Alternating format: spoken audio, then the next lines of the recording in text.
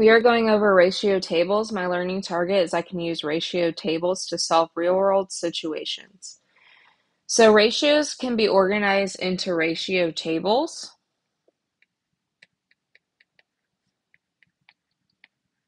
And these have columns filled with a pair of numbers that have the same ratio. So I'm going to show you an example of how we would figure out the answer to a problem using a ratio table. So on a school field trip,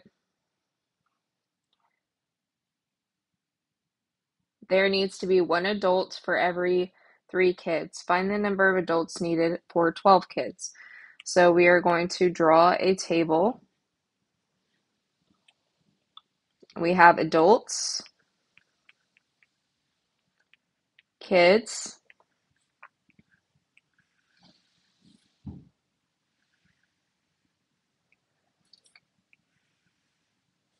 so 1 adult for every 3 kids, 2 adults for every 6 kids, 3 adults for every 9 kids, 4 adults for every 12 kids. So we need 4 adults.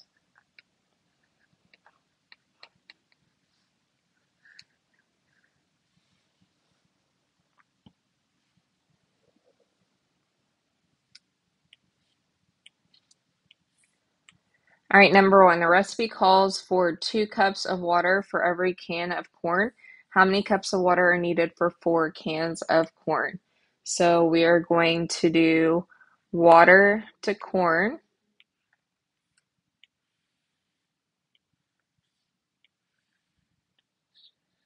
So 2 cups of water for 1 can of corn.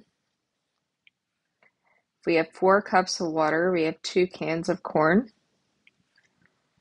6 cups of water, we have 3 cans of corn. 8 cups of water, we have 4 cans of corn. So 8 cups of water.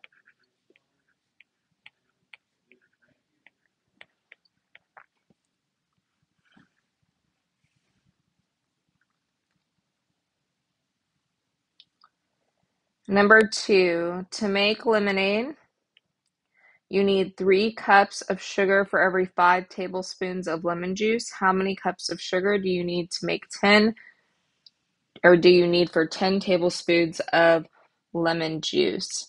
So we have sugar and lemon juice.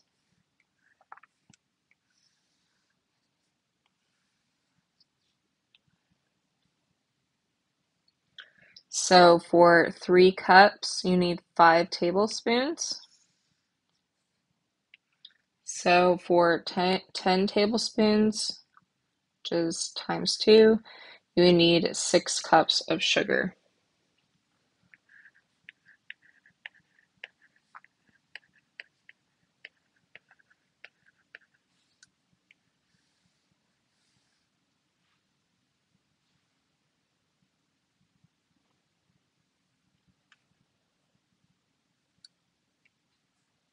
At an animal boarding facility, they need 2 cups of food per dog.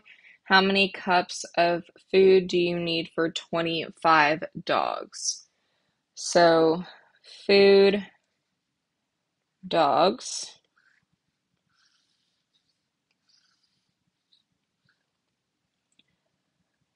So, 2 cups of food for 1 dog.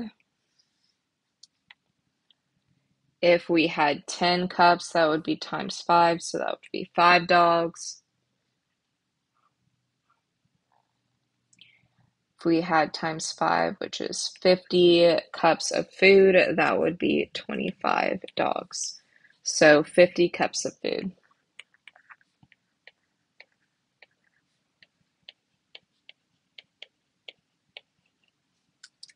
We do times 5, times 5. There's a times 5 here and a times 5 here.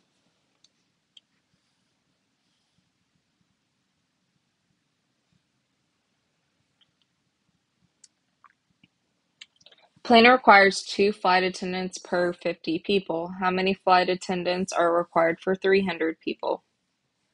So we have flight attendants and people. 2 flight attendants per 50 people.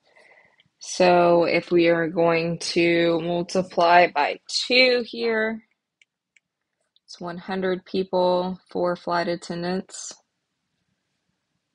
Multiply by 2, 200 people, that would be 8 flight attendants.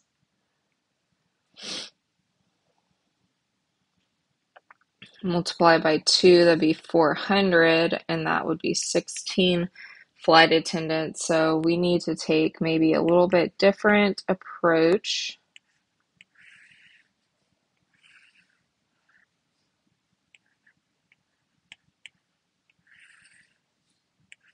We have 100, this is 4. If we have 150,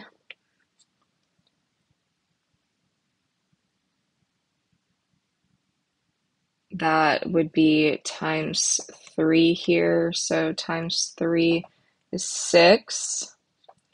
200, that would be times 2 here. So that'd be 8, because we do times 2 here. Then we have 250. That would be times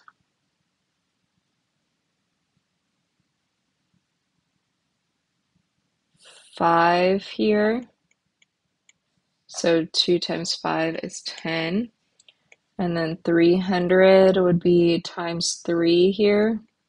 So 4 times 3 is 12. So 12 flight attendants.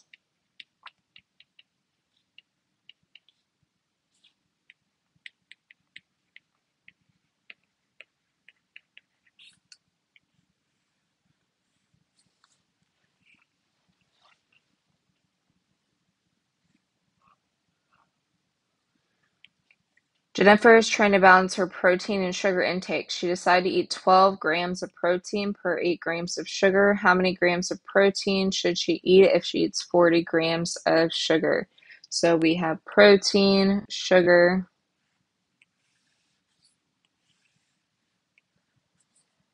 12 grams of protein for 8 sugar. We want 40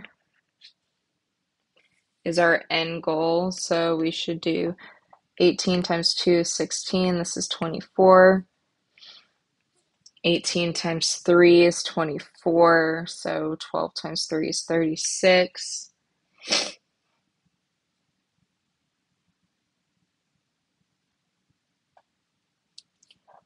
8 times 4 is 32. 8 times 4, I'm sorry, or 12 times 4 is 48. And then 8 times 5 is 40. 12 times 5 is 60. So it should be 60 grams of protein.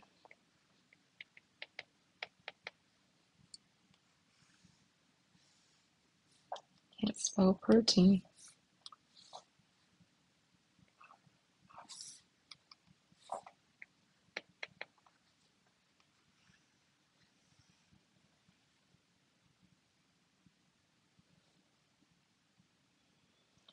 Okay, Erica is grading her students' final essays.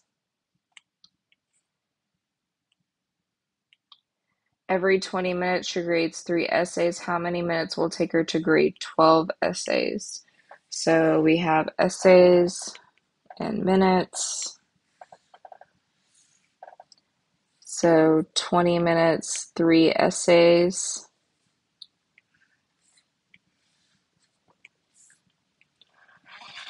So 3 times 2 is 6 essays. That would be 40 minutes. 3 times 3 is 9 essays. That would be 60 minutes. And 3 times 4 is 12 essays, and that would be 80 minutes.